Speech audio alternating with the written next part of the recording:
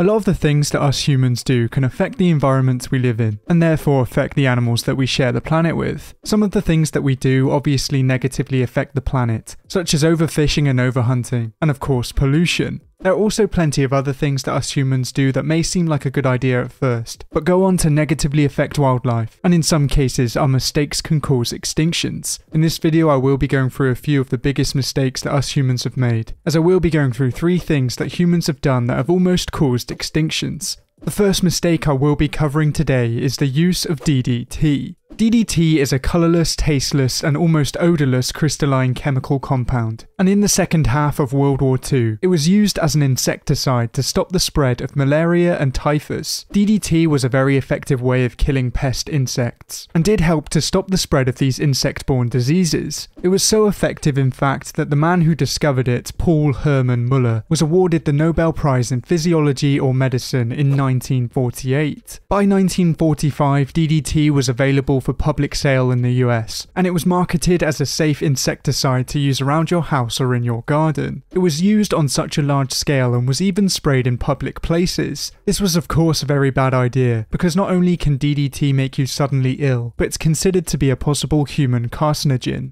Thanks to a large public outcry, DDT was eventually banned in 1972, but by then the damage had already been done. DDT had a massive negative impact on birds and aquatic life, and almost led to the extinction of some of the US's most iconic animals. Because DDT was so carelessly sprayed into the environment, it was very easy for native birds of prey to be exposed to DDT, and if they weren't exposed to it themselves, in most cases the prey that they fed on would have interacted with DDT. The most common effect of DDT on birds is that it causes their eggshells to be very thin. This meant that the shells couldn't properly contain the chicks, and led to massive declines in native bird populations.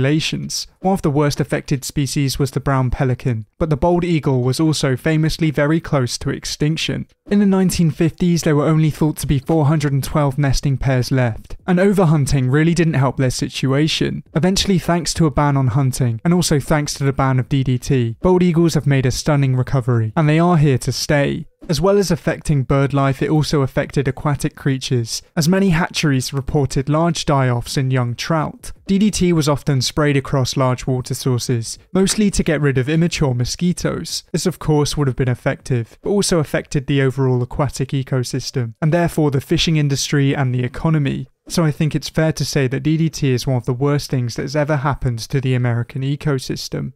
But our next inclusion on this list hasn't almost caused extinctions, because it has been linked with the extinction of many large aquatic creatures. I am of course talking about damming, and even though building a dam may seem like a good thing at first, it's one of the leading causes of extinctions of freshwater fish. At first, building a dam may seem like a very good idea. Most dams today are built to produce electricity, and it is one of the cleaner sources of electricity. But the building of dams can also be quite controversial, not only because of their effect on wildlife, but also because of global politics. If a very large river is dammed, it means that there's less flow going downstream. This not only affects the way that a river has flowed for thousands of years, but also directly affects people and their livelihoods.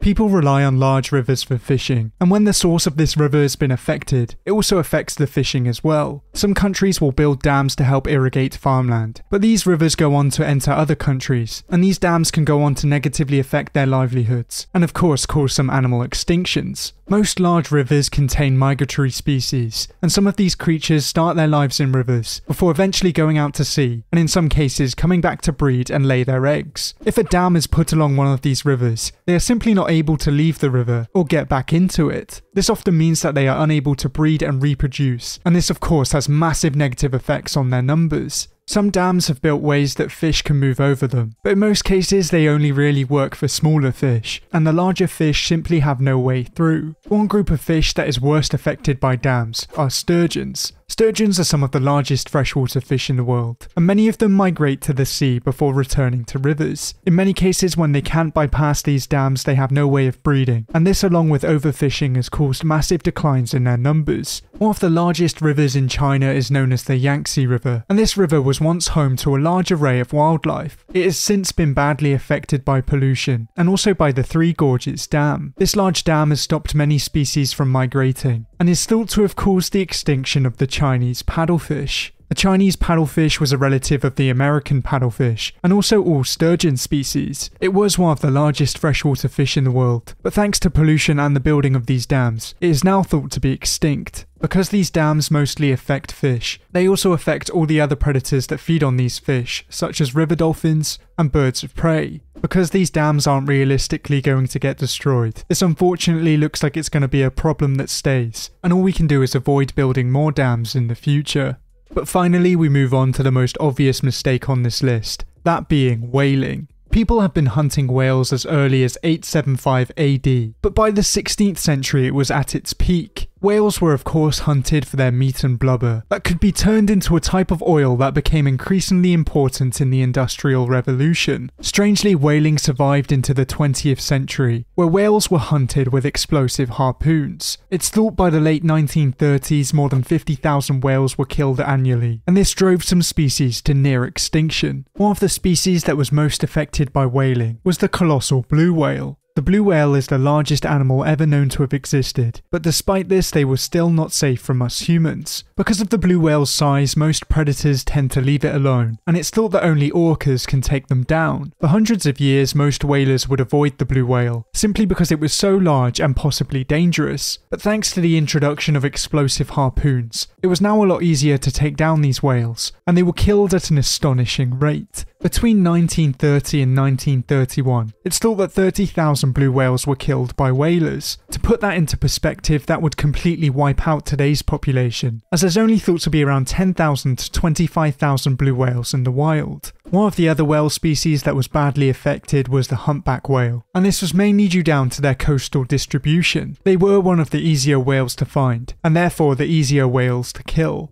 At one point their North Atlantic populations dropped to as low as 700 individuals, and the future really looks bleak for these mammals. Thankfully in 1969, most countries agreed to a ban on whaling, but unfortunately not all of them did. Whaling is still something that happens in the present day, and it's not exactly like whales have fully recovered. Humpback whales still have a decreasing population, and if you go back 100 years there were over 100,000 more blue whales alive on this planet. This shows that they are nowhere near the population that they should be at, and really whaling should be left in the past. Since the ban on commercial whaling in 1986, over 40,000 large whales have been killed by Japan, Norway and Iceland, and the dolphins and porpoises aren't safe either. Our oceans are already in a bad state thanks to overfishing and plastic pollution, and hunting large marine mammals only makes this worse. But unfortunately it looks like we haven't learnt from our mistakes, and it doesn't look like it's going to stop anytime soon.